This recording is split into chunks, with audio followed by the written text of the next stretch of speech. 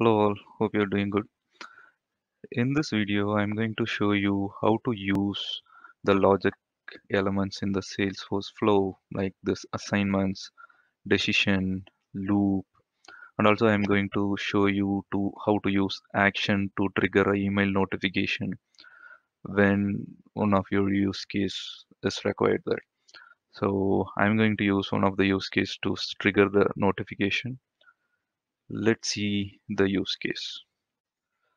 For this video, I'm going to take this as a use case. I need to trigger the email notification only to the active contacts when the contract is activated. I'm going to use two objects here. One is contract and another one is contract contacts. That is my custom object.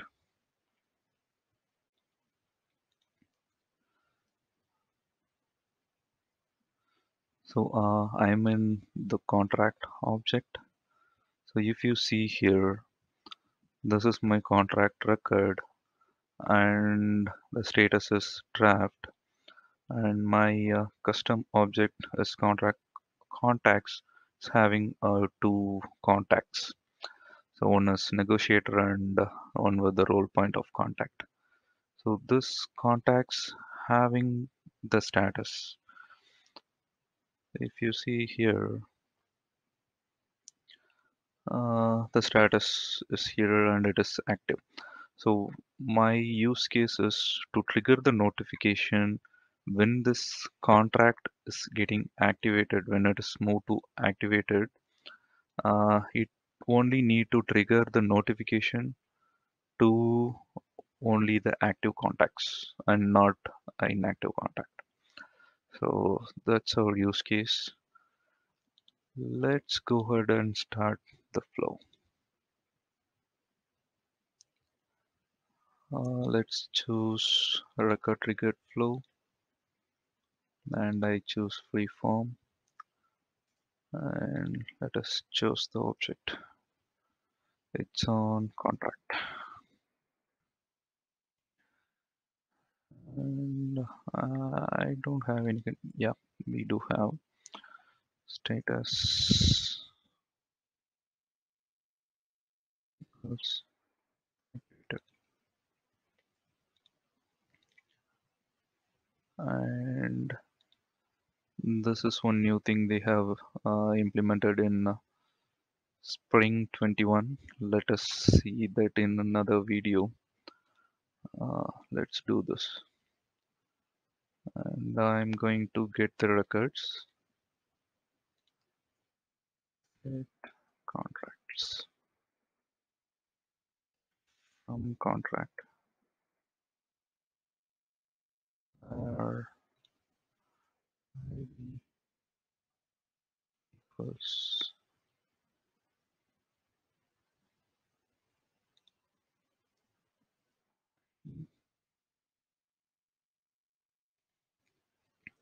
and status equals activate. I need the first record. Okay, that's it here.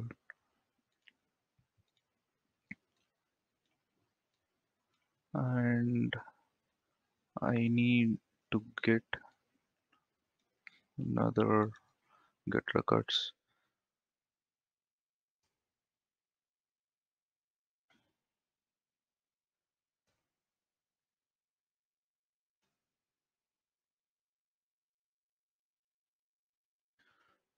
from contract contacts. And here I'm going to match. We do have a relationship between contract and contract contacts. So I'm going to match the condition. I'm saying contract contacts equals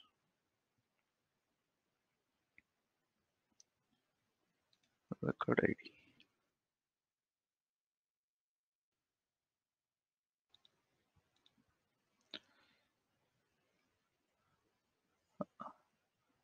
And here we might have multiple records. So I'm going to choose all records, and we have to store the multiple records. If it is one record, then that is fine. Then if it is multiple records, then we have to store it in any of the variables. So I'm going to store it in variable. I'm going to create a collection.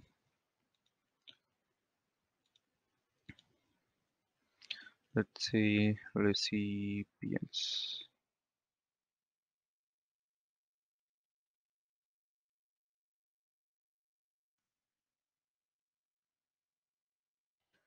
And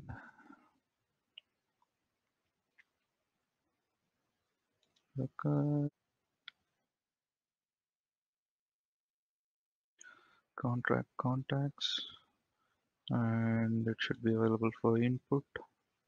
And we have to choose this multiple values. That is a collection. And yep, done. And that's it. Select contract contacts field to store in a variable. So what field we need to store? And that should be contract contact. That's it. That is done. Okay. And from here we have to use the loop. Since we do have multiple contacts, right? So we have to get all the contacts from it. We'll get all contacts.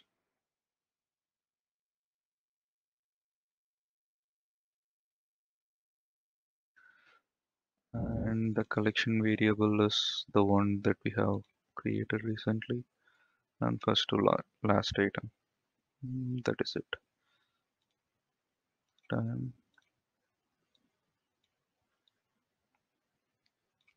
So after this loop, we have to get the records again, but this time from the contact object.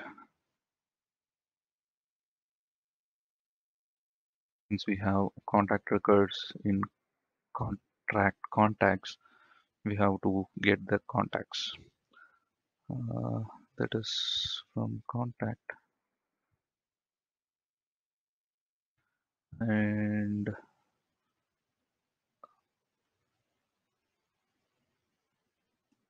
ID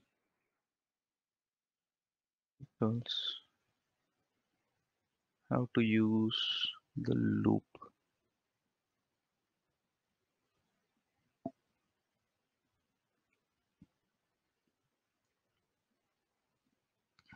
Where is that? Yep, here it is. So what we are doing is we are getting the value from the loop, and we are fetching that ID from the contact object. So and here the first record, and choose the field variables and together in the record variable, that is fine. And I'm gonna create a record, sorry, resource to store this data. Let's say contact.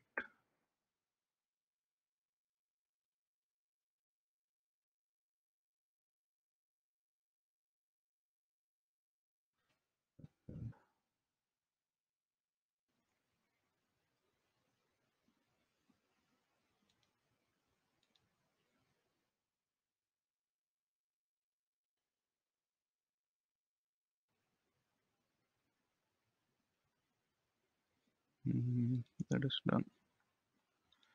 So created a contract record, and so they are asking the fields to store. We need to check status.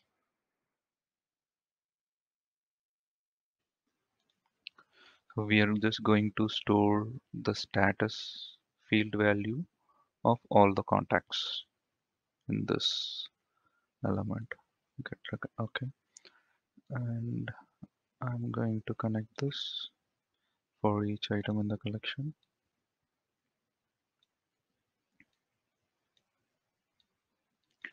And from here, we need to use the decision box.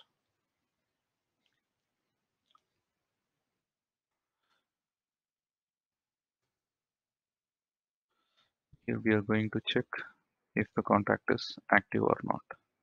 So if it is active, uh, so this is the contact record variable that we have stored in the status. So we are just storing the status right in the previous get records, and if it is active. So if the contact record status is active, then this outcome will fire. So what do we need to do when this uh, contact is active? I'm going to use an action. I'm going to trigger the email notification as per our use case. I'm going to choose the type, and I'm going to choose the email alert. So I have a built-in email alert. I have created a template and I have created alert. So I'm going to use the alert here, the contract activation template.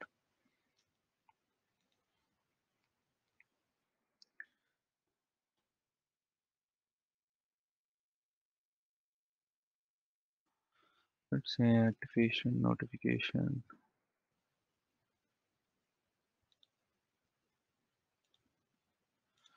and the record ID is our contract record.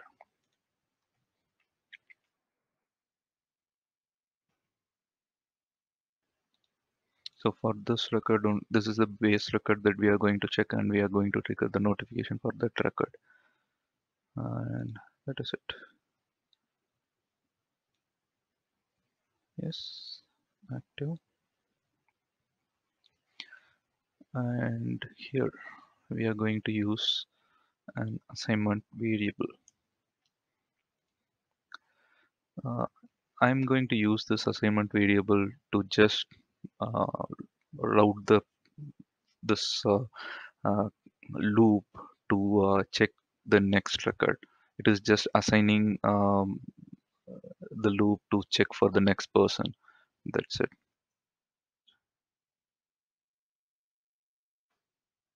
I'm going to create uh, some dummy variable.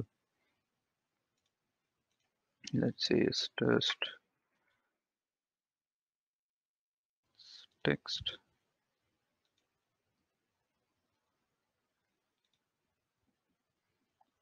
and so just I'm creating this dummy connection here. That's it. So if it is if the person, the contact is not active, then this decision will go here to this assignment, and from here I'll write routed to this loop again. And then, so if it is active, then the email alert will be triggered. Again, I'm going to connect to this assignment. So it will check for the next person whether the contact is active or not. So that is it. That is pretty much. So let us save and test it whether it is working or not.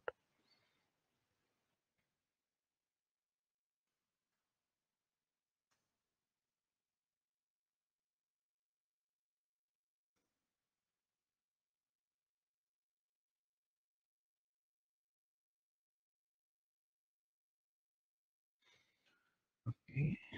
Let's save it. Cool. Let's activate it.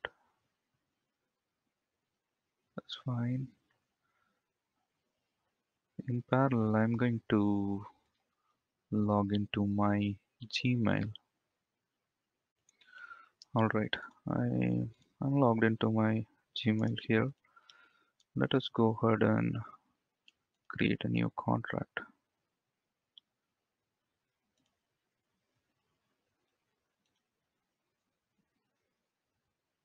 It's in draft status.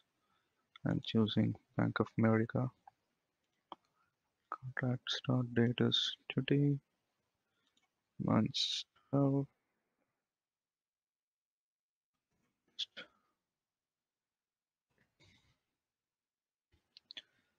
It is added, and I'm going to add contract contacts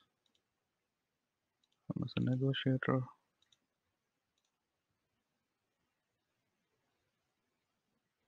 and the other one something. So I configured both for the same email for both of these contacts. Let's see. We don't have any email over here, and okay, let us activate the contract. Cool, activated. Let us go to our email and see we got two new notifications. So it says the account number, and I just added the link here just to navigate to the record. Cool. Let us check one more scenario. Let's add another contract.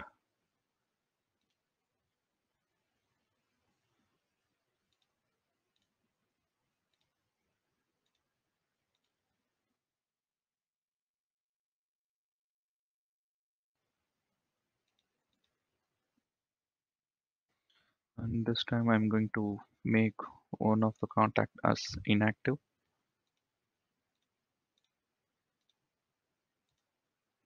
Just to make sure we are covering all our test cases.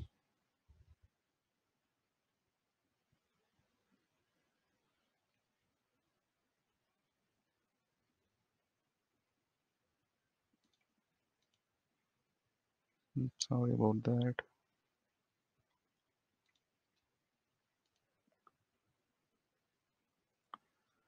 And I'm going to make this contact as inactive.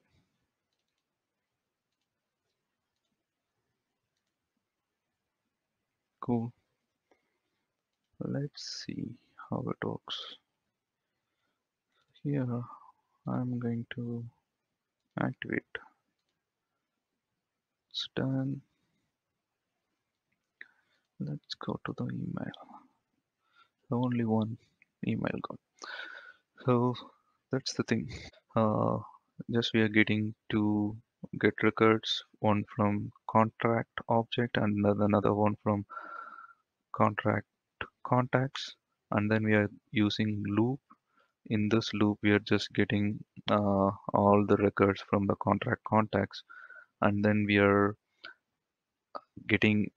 comparing the contact object and the records from the contract contacts, and then we are in this decision we are checking the status of the contact, and if it is active we are triggering the notification, and if it is not we are making this assignment to check to the next record to go over this loop process. So that's all. Let me know if you have any questions. I'll, I'll try to answer as much as I can. And thank you.